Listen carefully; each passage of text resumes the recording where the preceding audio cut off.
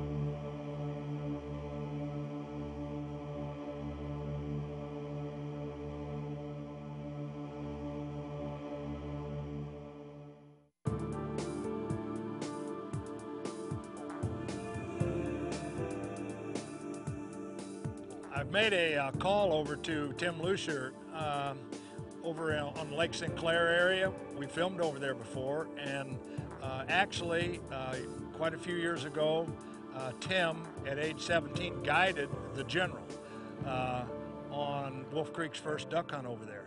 84 ducks, 83 diving ducks, and a green winged teal. It was a great time. He was here for 2 days. We filmed an awesome show, shot lots of ducks. The General loved to shoot his gun, and it was just great. He was a meat hunter, man. He just, anytime he get to pull that trigger, he was shooting. I have since gone back, and Tim has gone out on his own this year, and I called him to see what the canvasbacks were doing over there. There is no canvasback season in the United States. You can harvest them in Canada. At times, the canvasback shooting is superb on Lake Sinclair. Coming around, Bruce. Yeah, I see him.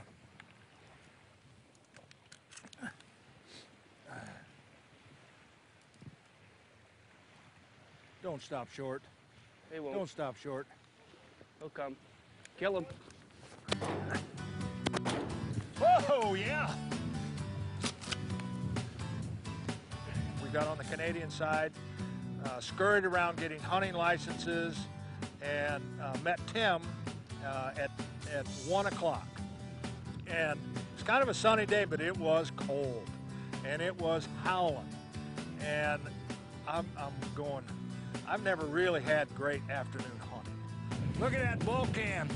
Don't get better than that, does it? Boy, oh boy. Oh, it's 2 bulls. Oh, yeah. Good job, Timmy. And I thought, well, let's just go afternoon, get the afternoon, and then we'll have a good hunt in the morning.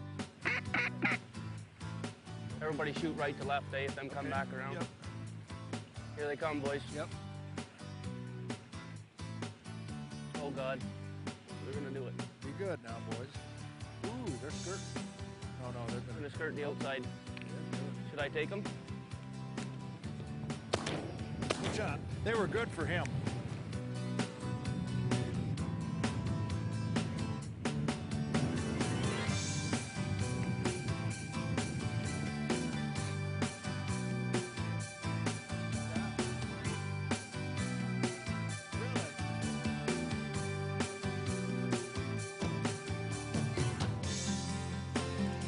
Two nice bull redheads. Yeah. I had to shoot. We haven't shot a hen yet. I had to shoot.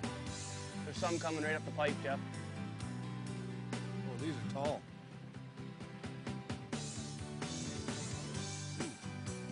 Ooh. 3 bulls, boys. Yeah, I see 'em. 3 bulls. Get ready. Kill them. Oh, good shot. Good shot, Jeff. Nice shot. Wow. Unbelievable. Did you see that last shot that Jeff made? Holy mackerel. Wow. Boy, did those come in nice. Wow. That is one big bull there. Good shooting, guys. Oh, man. Look at that. My diver hunting buddies over in Michigan are going to be absolutely jealous. This is the perfect diver hunt. Cold northwest wind, ice forming on the decoys, and it is just howling, and these birds are sucking right dead in. Kill that Drake redhead, Bruce. Don't shoot the decoys. It's what all diver hunters want to do. And we didn't start till 1 o'clock, and we're allowed 4 cans each, so it'll be 12 cans. And by the way, nowhere in the United States can you shoot a canvasback. Here you can shoot 4 cans and 2 redheads, or 4 redheads and 2 cans, with a total of 6. So we now have, and here's some cans working right now. Hip, hip.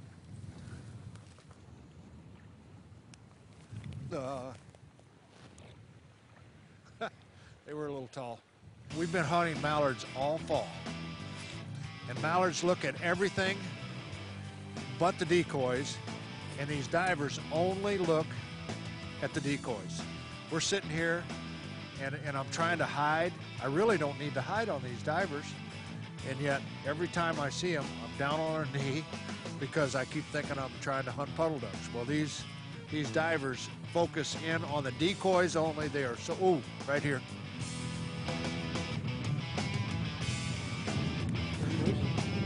Oh, dude. Oh, that was horrible. Thank you. I got that one. That was ridiculous for me. My head blew off. Holy mackerel. Couldn't ask for Redheads. any closer. Yeah, they were perfect. Good shooting, buddy. Thank you.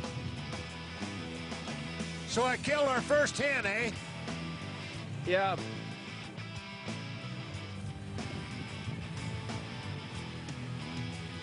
There. Coming around.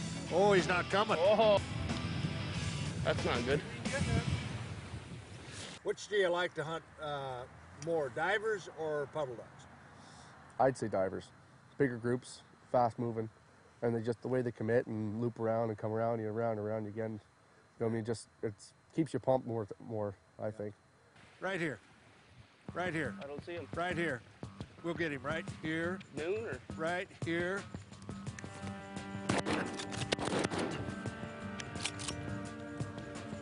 Shooting, boys. If you're in the spot where you can kill big bucks, you're going to kill big bucks, you know what I mean? But if you're in the spot where you're going to be able to kill diver ducks, you know what I mean? You're going to take advantage of that and go kill diver ducks. Right straight behind. Redheads, eh? Yep. It's nice to watch them. Oh. Wow, this is just nice to Oh, watch. my God. Yep. Look at this on the left. Look at. Oh my Lord. This is nice. This is just. Wonder what got him up. This is just fun. They're just coming down the river. My hands are frozen. Come in. That single right there. Here we go. Single. Right See over the here? Single? We'll kill him. Oh yeah, we'll kill the single first. Okay, kill the single.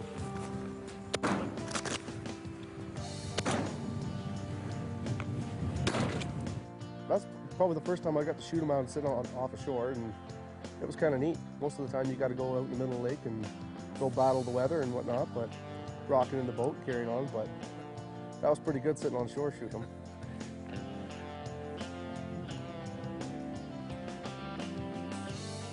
Oh, we only need 3, so we might as well kill all 3 of them. Kill them now, boys.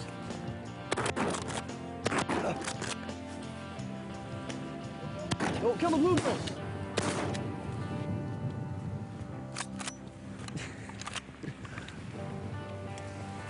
So is that our, that's our limit of cans? That's our limit of cans.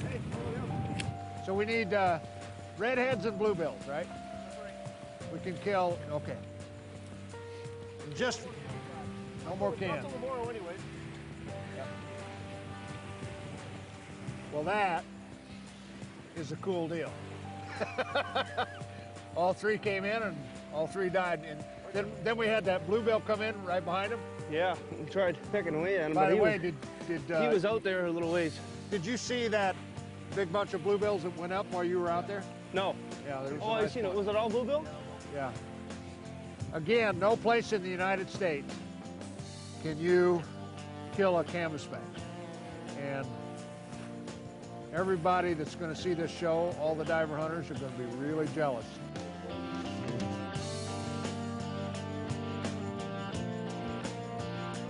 Right here. Kill him.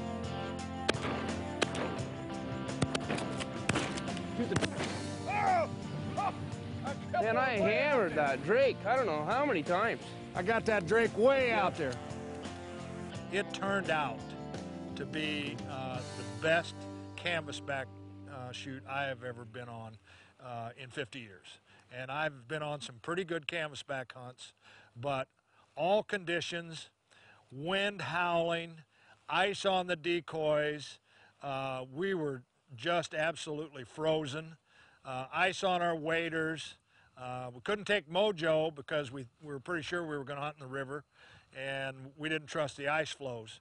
But the conditions for the die-in-the-wool diver hunter were absolutely perfect. I mean, wind, ice, cold, and birds that worked unbelievably.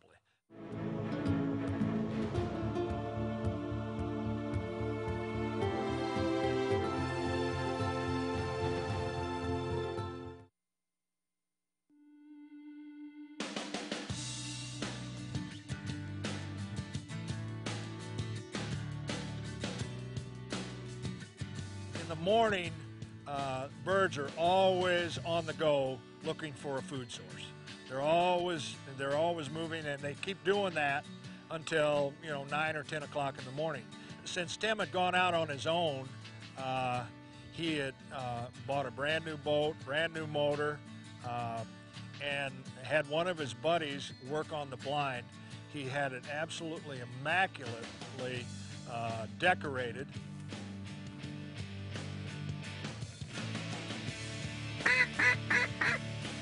Just killed him. Why didn't we shoot? Because I want to wait.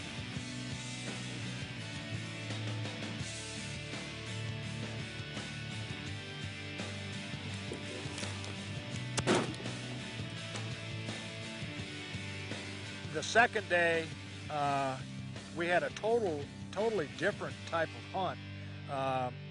We had a mixed bag of puddle ducks, mallards, gadwall. We had several different divers. We did have canvasback. Good shot. Nice shot. Nice shot, Timmy. That was a bluebill. Yep. The Benelli did it again. There you go. We had to get out of the boat. I got out of the boat, and they had to go out into that river. And that made for, the boat was easy to pick up the birds. He has a net, and they just reach out of the opening there and pick up the birds.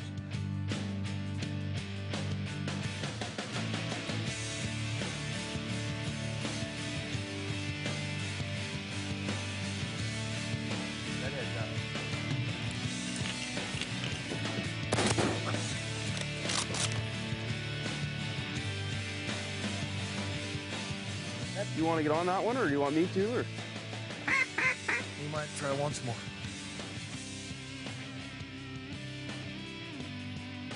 Kill him.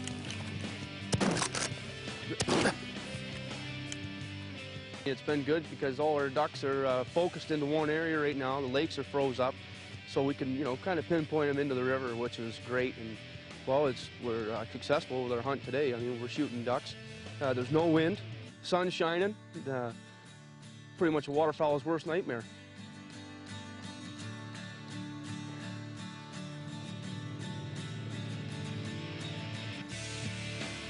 Got a band. I'll tell you what, Timmy, is that the 6th species of duck we killed today? A lot of species of duck. I don't know what we all got. We have buffleheads, bufflehead, bluebill, redhead, canvasback, mallard. That's all of them. We only have 5? 5 different species. That's pretty, I thought we had more. Nice redheads.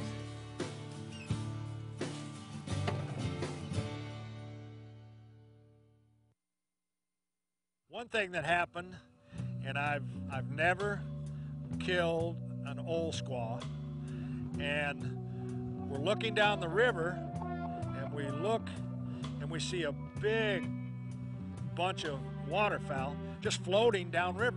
I said, boy, and somebody got glasses and they said, old squaw. They're old squaw. That's an old squaw. All of them. There's a drake in there too. Yep, I see the drakes now. Oh my God. Oh, my eyes lit up. I said, boy, here's my chance. There was anywhere between 2,000 and 5,000 old squaw right on the St. Clair River. And they got as close to, I think Tommy will probably say 200 yards. And Coast Guard helicopter went over and busted them, and they all flew back upriver, didn't even come close to our spread. And but a chance to see 5,000 old squaw at one time was quite of an experience. Look at them all. Get that on that camera. Oh, Tommy, Get that I on have the never camera. shot an old squaw. Oh, get over here. I tried doing it out on Cape Cod, and I've been on Cape Cod 3 times, and I don't think I've ever missed because they just have never come in range.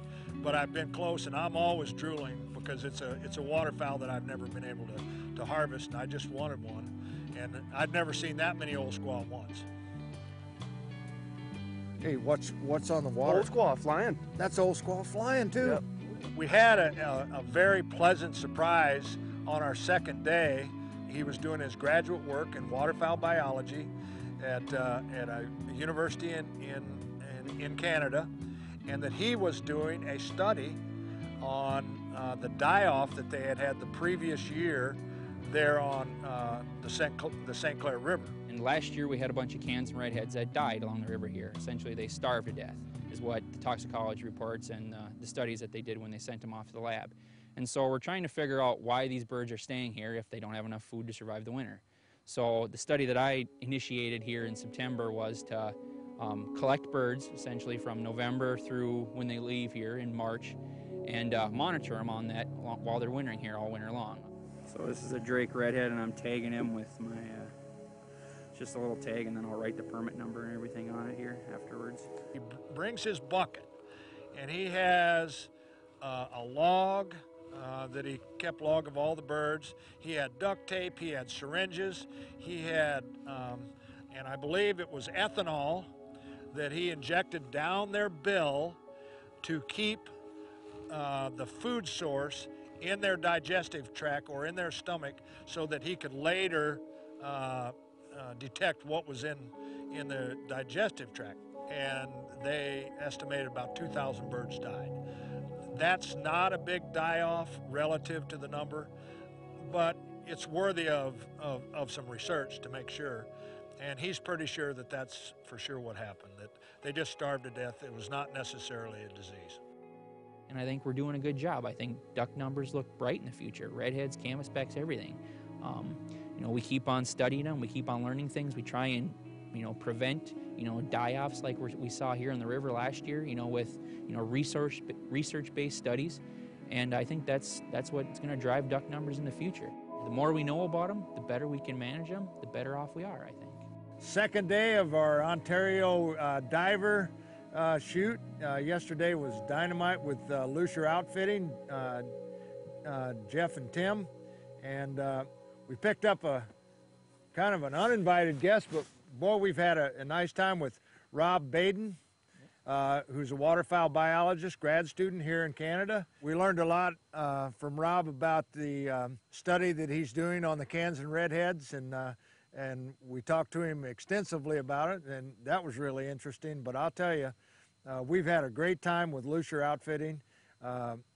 You're a brand new company, a brand new outfitting business, and you have showed us 2 great days of waterfowling in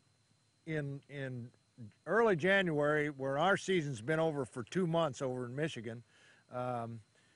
We really enjoy coming over here and anybody around the country that their season's over early in the United States can come over here to Canada and hunt ducks till, when is it? January 11th. January 11th. You also have a late goose season. Yep. Which is normally when? The end of February to the beginning of March. Okay, and we have come over here and hunted with you on that, and maybe we'll be able to come back again this February, because that's a great time. Yeah. See if we can't kill some geese. But again, thanks a lot. A lot of cans and redheads yesterday. 6 species today. What? We had mallards, gadwall, redhead, cans, bufflehead, and bluebill. So we six species in about a 4-hour hunt. That was fun, and it's been cold too, boys, isn't it? A lot of ice in the river, and I want to thank you guys. No problem. Anytime, Bruce. Okay, thanks again, you guys. I appreciate sharing the boat with you. All right.